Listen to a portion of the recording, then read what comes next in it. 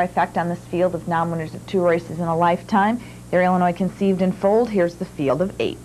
It's Shady Boy on the attack. Second, Free the Tiger is right there in third, To Be Free, followed by Magnitude and Diddley. Now they curve into the black stretch, and Shady Boy with a power sweep up to challenge and now take command, but To Be Free moves right with him. Here comes Diddley on the inside. Free the Tiger nowhere to go as they drive by 3/4, 129 and 2, and Shady Boy has that lead 2.5 lengths. It's To Be Free in second, a length and a quarter. It's Diddley right there in third, and Speedy Baron around the final turn. It's Shady Boy 2.5 lengths. Here they come and down the stretch they go. It's Shady Boy with the lead. A late move on the outside by Diddley. Daryl Busse going to the whip. It's Shady Boy with the lead at the wire. Diddley up for second. To Be Free is third.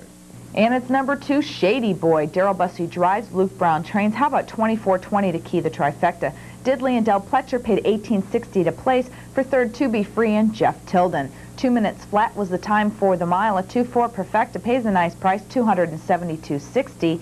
2.43 on the trifecta, $977.80.